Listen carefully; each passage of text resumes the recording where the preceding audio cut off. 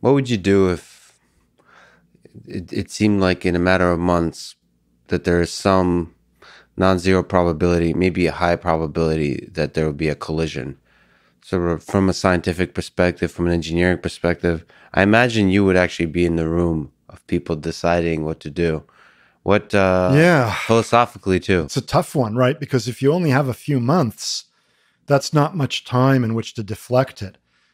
Early detection and early action are key, because when it's far away, you only have to deflect it by a tiny little angle. Yeah. And then by the time it reaches us, the perpendicular motion is big enough to, you know, to miss Earth. All you need is one radius or one diameter of the Earth, right?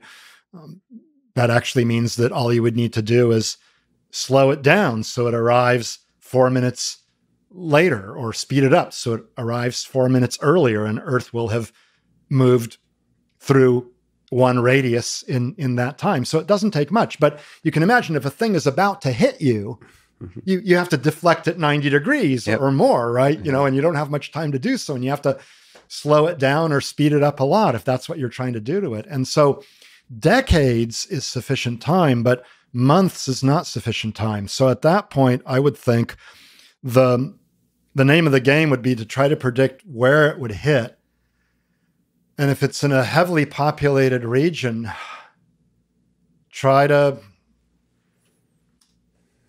start an orderly evacuation, perhaps.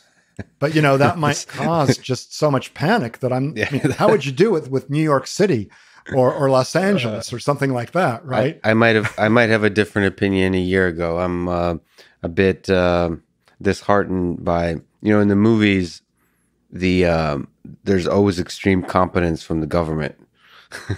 Competence, yeah.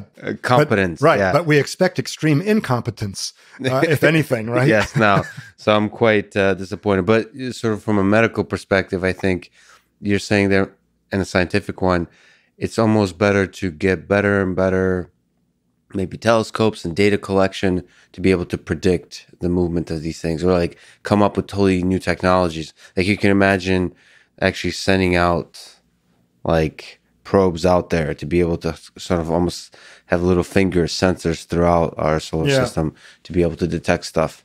Well, that's right. Yeah, monitoring the asteroid belt is very important. And 99% of the so-called near-Earth objects ultimately come from the asteroid belt. And so there we can track the trajectories. And even if there's, a close encounter between two asteroids, which deflects one of them toward Earth, it's unlikely to be on a collision course with Earth in the immediate future. It's more like, tens of years. So that gives us time. But we would need to improve our ability to detect the objects that come in from a great distance. Unfortunately, those are much rarer. The comets come in, 1% of the collisions perhaps are with comets that come in without any warning, hardly. And so that might be more like, a billion or 2 billion years before one of those hits us.